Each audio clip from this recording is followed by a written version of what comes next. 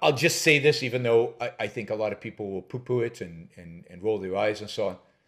No builder wants to build buildings that collapse. Just, again, a sense of pride. Nobody builds buildings in order to kill people. Nobody enjoys, very few people, very, very few people luckily in our world enjoy killing people. Do things that are unsafe on purpose, to endangering lots of people. I mean, it happens.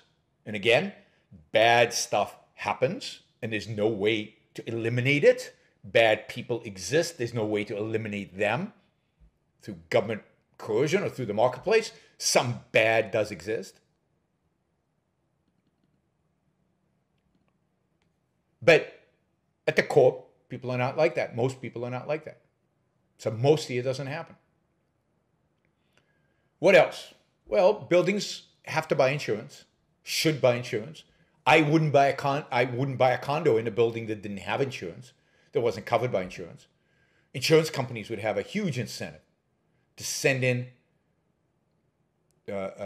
inspectors on a regular basis every time an insurance policy was renewed, maybe every 5 years, every 3 years or whatever. In a coastal area where there is coercion, where there is more deterioration, they would have an incentive to send it in more frequently. Again, insurance company doesn't want to lose money. Doesn't want to lose money. And depending on how the policy is written, it has a huge incentive to warn the owners of the building that these things are problematic, and if these things happen, the insurance won't cover them because it's the responsibility of the building owner to fix the problem. And I trust, this is another point, I trust the insurance inspector much more than I trust, I've talked about this with food, much more than I trust the government inspector. What's going to happen if the government inspector gets it wrong? What is going to happen in Seaside or whatever to the government inspector who said, this isn't that big of a deal? I mean, maybe he'll lose his particular job. He'll probably go and work for another government agency. But it's pretty rare that inspectors lose their jobs. Maybe because this got a lot of press, he will. But every time there's an outbreak of food stuff, does somebody at the FDA lose their job? Every time a drug turns out to be not as good as the FDA says it is, does somebody at the FDA lose their jobs? Unlikely. These are government employees with tenure. What happens to a private company that screws up? Well, they go bankrupt. They fire their employees. Thank you, DDV Show, for the contribution. And yes, please show your support, value for value, through the Super Chat.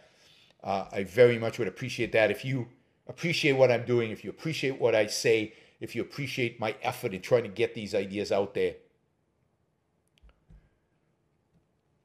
Of course, so insurance companies would regulate, would send inspectors, would have the proper incentive, and insurance companies that did a bad job of that would go out of business.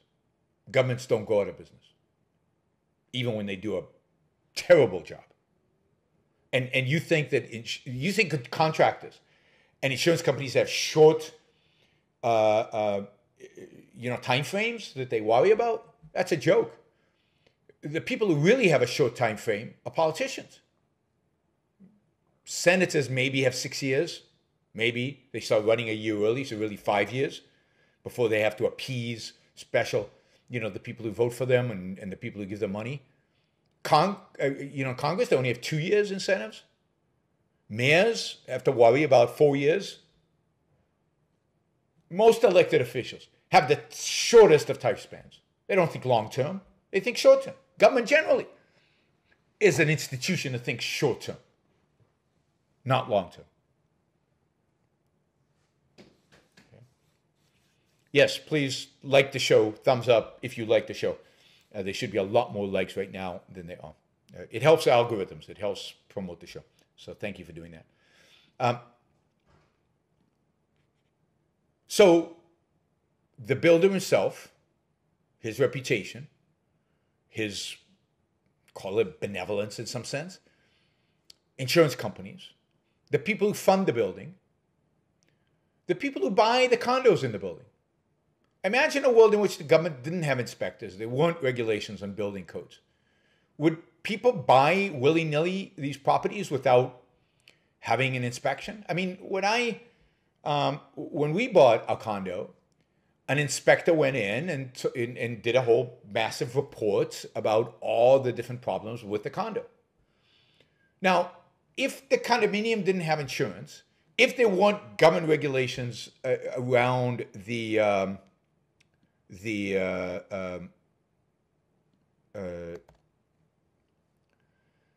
building of the building, then I would have demanded a separate inspector, like a civil engineer, go in and inspect the foundations, inspect the retaining walls, give an engineering opinion.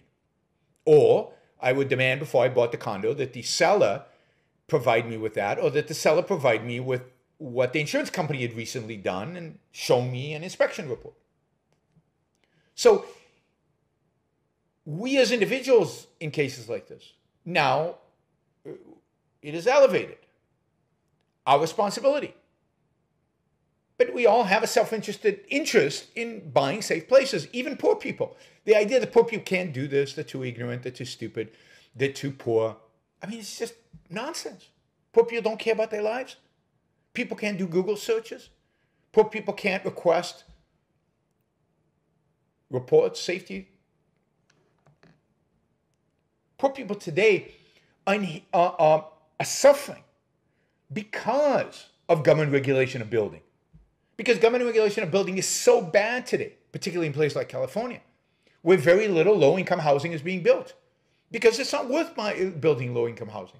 Because the fact is that there's so much regulation on the quality and the type of home to be built, particularly condos, that there is no such thing as low-income housing.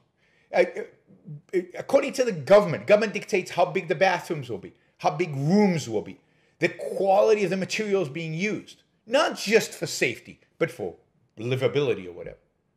So that housing for people who can't afford good, high quality housing is unavailable. And what does that lead? That leads to the homeless crisis we have today.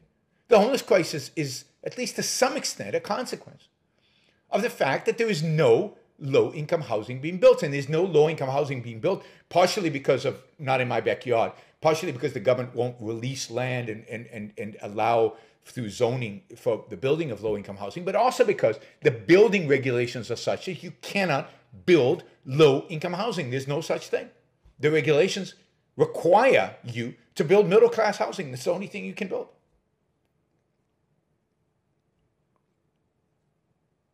And that's a big part of the homeless problem. Part of the homeless problem started when in New York City, decades ago, I think this was in the 80s, early 80s, they demolished those massive, ugly, horrible buildings they had built to house poor people, I guess in the 60s, or 50s and 60s, when they were doing a lot of social engineering, and they built these low-income complexes.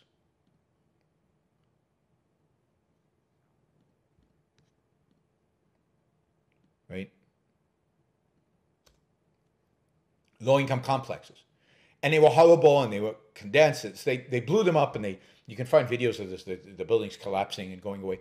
And then they built, and they evacuated all the residents, and I guess they paid them, and then they built these new buildings. And the fact is, these residents couldn't afford the new buildings. They couldn't afford the new condos. And they built the new buildings to government specs, to regulatory specs. And many of those people that were evacuating from those original buildings, who couldn't afford the new ones, either had to leave New York or become homeless. And that's the beginnings of that homeless problem.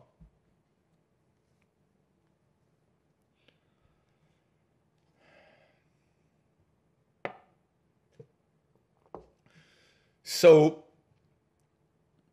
it truly is despicable that people advocate for the government involvement in these things. When the government involvement in these things, government involvement in safety regulation has had very little effect on actual safety. And it has a massive negative effect on poor people, on quality, on production, on wealth.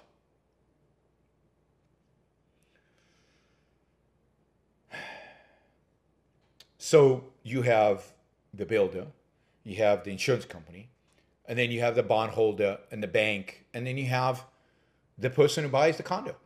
Each one of those has a responsibility. Each one of those, for their own selfish, self-interested reason, is going to monitor the quality of the building.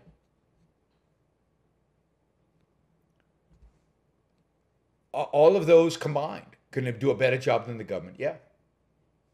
Is it going to be perfect? Well, there are never going to be accidents. There's never going to be a building coming down. There'll never be a homeowners association that procrastinates about fixing something.